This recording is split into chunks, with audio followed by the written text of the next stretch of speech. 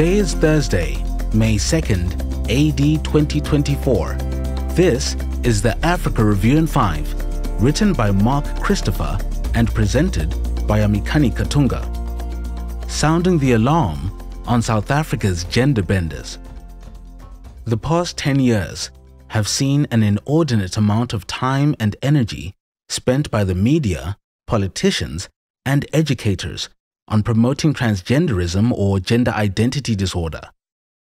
Transgenderism is defined as a feeling that your biological, genetic, or physiological gender does not match the gender you identify with or perceive yourself to be. In other words, it is wholly based on a feeling.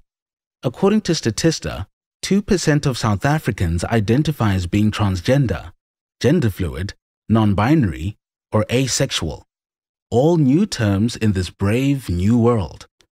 One of the most concerning aspects of the new transgender phenomenon is that it has found a lodging place in the South African educational system. Various non-profit organizations from Europe and the USA have helped develop tools given to schools to indoctrinate South Africa's youth, and so much biological as well as moral confusion on the matter. The latest promotion of transgenderism in the school system is what is called Early Childhood Development Toolkit. The ECD Toolkit is meant to train primary school teachers on how to educate lower grade learners on the fluidity of gender apart from biological givens. Here is just a sample of what is contained in the 56-page ECD Toolkit. Most of us have been raised with the idea that there are two sexes, and that they align with two genders. However, both sex and gender exist across a continuum of possibilities. Although many people in our society identify as men or women, there are a wider range of gender possibilities between and beyond the two. Some people do not fit into the traditional binary gender divide and identify as neither man nor woman, but somewhere in between. Some may also identify as a mix of man and woman. A good friend of mine studied the ECD Toolkit and summarized its objectives as follows: to normalize transgenderism and the idea of a continuum of gender and sex. To conflate this with protecting children from violence. To oppose gender stereotypes and role biases. To oppose toilet segregation by sex. To encourage children to explore gender non-conforming roles and discourage peers who make negative comments. To question parents' gender roles. To teach teachers to persuade parents to accept the gender dysphoria of their child. And to teach gender-inclusive language, for example, avoid boy or girl. The sum of the ECD Toolkit equals complete nonsense that is rooted in philosophy and the social sciences, not empirical science. It amounts to a social engineering exercise at the expense of the next generation and to the detriment of the nation. Transgenderism is not an observable physical trait like hair, eye, or skin color. Rather, transgenderism is a self-identified characteristic based on the subjectivity of the person in question. The whole notion of the transgender experiment was first promoted by German sexologist Magnus Hirschfeld over 100 years ago. He contended that all humans are a mix of both male and female. Therefore, he claimed that gender is a continuum between male and female. In more recent times, existential philosopher Michel Foucault popularized the whole notion that gender is a social construct and separate from biological sex, as if the two are somehow mutually exclusive. For the believer in Christ, the Bible must be our starting point for evaluating transgenderism. Genesis 1 verses 26 to 27 is a good place to begin. At the moment of creation, God's pinnacle of creation is seen in image-bearing man.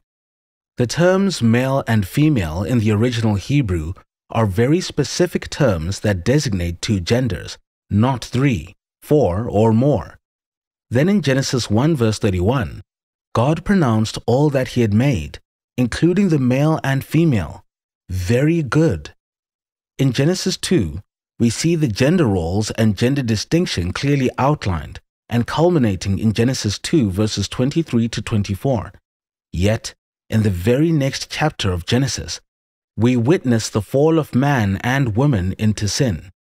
The fall has touched every part of creation, including the human body and mind.